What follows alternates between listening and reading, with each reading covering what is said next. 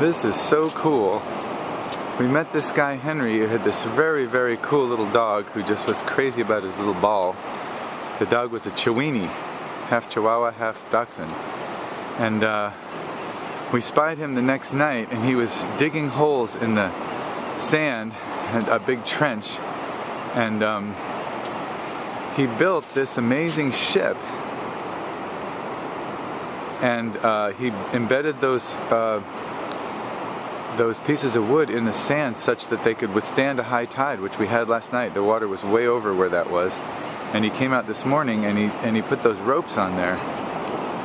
And wow. Check this out.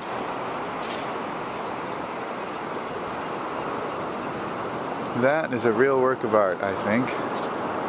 I shook his hand last night when we were out on a beach walk. We came up to him doing this, and I said, "You are doing something very cool here." It was about 10 or 11 at night, and he was still working on it. I think the ropes were an addition this morning. Wow. Here's the bow. I gotta say, I so respect this. I have done things very similar to this, but not quite as large scale. But I have been out on the beach and gotten a wild hare to do something just like this. What's that, Joel? Oh, he was smart to, like, he just put it at just kind of the place where, like, the, you know, this, you know, there'd be flatter up here. Yeah, yeah, look at the angle through the, I mean, I'm going to get back a little ways. Yeah, because if it's any lower, I mean, that stuff might be easily more washed away, but here it seems like it's going to be more likely. Yeah, yeah, see, it's almost like, it looks like the boat here is at the crest of a wave. I don't know if you can see it on the camera, but to the right of that prow there, or bow, it goes down to the left, to the right. So it looks like it's just at the top of a wave, about to go over. Wow. That is impressive. That is a work of art, my friends, at least in my opinion. Very, very cool. If it wasn't for obsessive nuts like this, the world would not be what it is. Because I myself am one of them. I'm going to go on board. You want to go on board?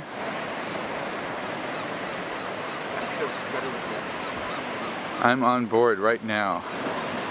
Here's the mast.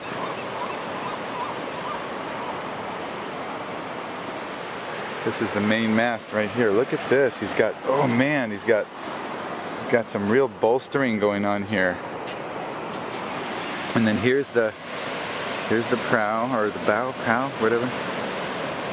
Looking out at the ocean, as usual. One of the most beautiful beaches in the world. Low tide right now, and of course hardly anybody here. Amazing. Beautiful place. Face rock. So this is most impressive. I'm turning around now, inside the boat. Just the way they taper down like that. Very, very nice. And I'm going to walk out the back of the boat.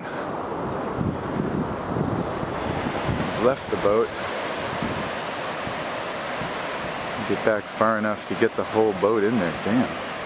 This thing is freaking big.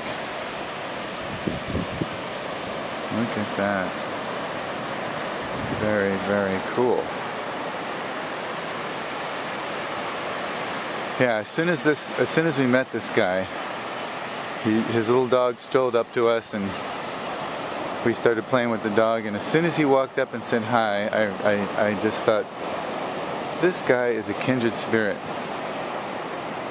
Little did I know how kindred he actually was, that he would build this amazing sculpture which will stand the test of time for at least a few days. I told him life is nothing but impermanence and change, and thank you for making that beautifully obvious.